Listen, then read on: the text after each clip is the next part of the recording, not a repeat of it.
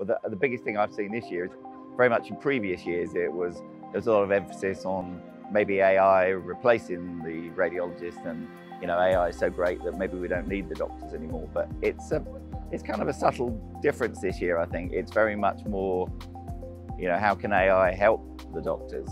And I mean, the two biggest areas I've seen is one is how can it help you make a diagnosis with computer-aided diagnoses, and that's been around a while, but that's more mature now, and you see a lot more of that.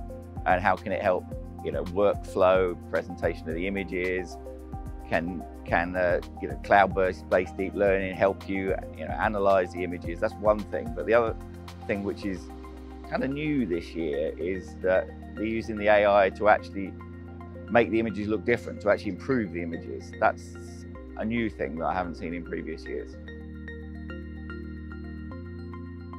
Well, certainly from the image point of view, I've seen with the ACE technology, which is the deep learning for CT and now MR as well, it's using the clever computing to make the images much better, make the acquisition times less. I mean, in CT it makes the doses lower and the images better, and in MR it makes it's not a radiation issue, but it makes the acquisition times much better, much faster. And it's one of the first things I think I've seen in MR where it really makes a difference, because MR is, the progress of MR has been slower than CT, but this seems to be a step change.